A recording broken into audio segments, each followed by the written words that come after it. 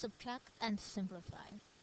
First of all, in order to subtract it, we should have the same denominator. But this one we don't have it, so we need to find common denominator.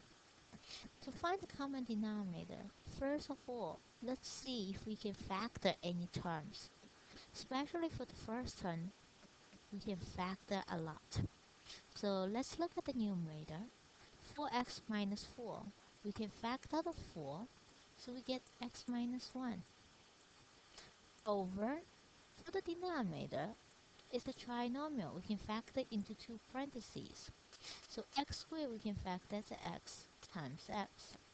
15 we can factor out as 5 times 3. Well, basically we are looking for two numbers multiplied together give us negative 15, and combine them together give us positive 2. So well, we want positive 2, therefore 5 have to be positive, 3 have to be negative. Let's check. Positive 5 times negative 3 give us negative 15. Positive 5 add negative 3 give us positive 2. That makes sense. Now keep going. Minus 3 over x plus 5. Now in order to subtract them, they have to have the same denominator. Now if we check it, for the second denominator we are missing x minus 3.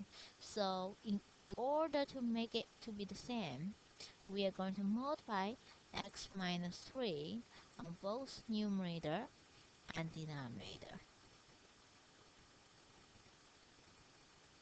X minus 3. So let's write it down on both numerator and denominator. Therefore we get, now we have the same denominator. So all we have to do is keep the denominator as x plus 5, x minus 3, and subtract the numerator.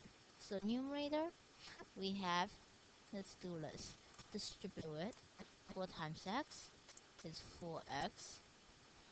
4 times negative 1, which is minus 4, right? Now, I will suggest write a couple more steps. So it's minus 3 times x minus 3, right? So now you can distribute negative 3 into x and into negative 3. So negative 3 times x, negative 3 times negative 3. Be careful with the negative signs.